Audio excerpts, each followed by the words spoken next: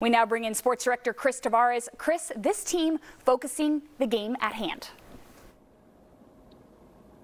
That's right, Kirsten. Not much left for San Francisco to do in preparation for this one. They're done with practice. They're making the cross-country trek over here to Philadelphia, but you figure they're not going to have too restful of sleep the next couple of nights just because of what's on the line for them. Of course, that's a berth in the Super Bowl in 2 weeks. But first, they have to come into Philadelphia and shut down the Eagles in front of a loud, rowdy, and raucous Lincoln Financial Field on Sunday. Now, Kyle Shanahan, he's been on this stage before, leading San Francisco to its third NFC title game in 4 seasons. But one of the biggest messages for him to his team, even though the Super Bowl is the end-all, be-all for anyone in football, don't look past this game.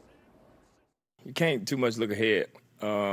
As we do the whatever it takes meeting on Wednesdays, the things that Cal talk about, like what it takes to win the game, it just gets you up and ready for just being in the moment, just getting ready for the team that's ahead of, not just thinking of the Super Bowl, even though everybody know that's the end and goal. That's what you dreamt about since you were a kid. Do you dream about it when you're in high school, college? You dream about it when you're in the NFL? You dream about situations like this, and whether it's a hunger, a starvation, a desperation.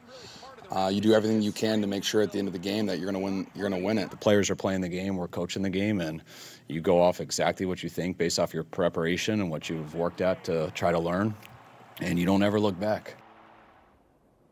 Injury update for the 49ers. Christian McCaffrey, he's a full go. He was a full participant in practice today. So too was receiver Deebo Samuel, but running back Elijah Mitchell, he's questionable for Sunday. He didn't practice at all this week. Live in Philadelphia, Chris Tavares, Fox 40 Sports.